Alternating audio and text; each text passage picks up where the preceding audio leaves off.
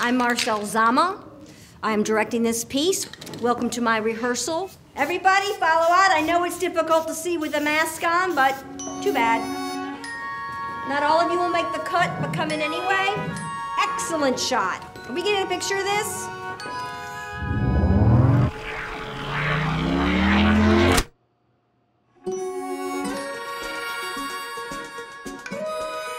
I've been drawing since as long as I can remember.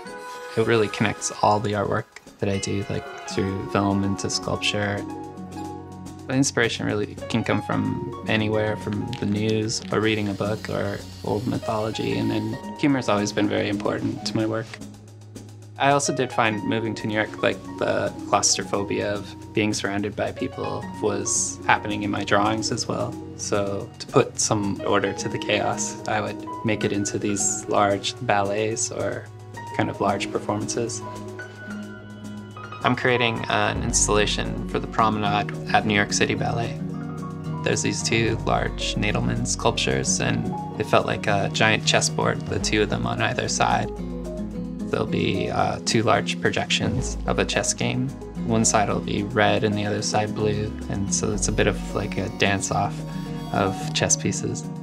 One side is played by Amy Sedaris, and the opposite is Jason Grizzle. Amy also plays the director of the film. Male, female, just nod if you're male. Interesting. Next!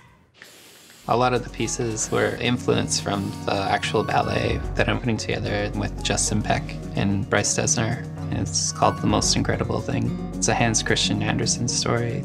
Some of the characters will appear in the work in the Promenade as well, and original sketches and ideas for the costumes. And it's been really exciting to just have that crossover exist with each other. I have a sketchbook beside my bed, and I kind of write down ideas that kind of pop in just before I fall asleep. At least 3 or 4 of the costumes came during that time period. There's this kind of 4 a.m. hour feel to a lot of my work, I think. And it's nice to see it in live action now. It's been really inspiring.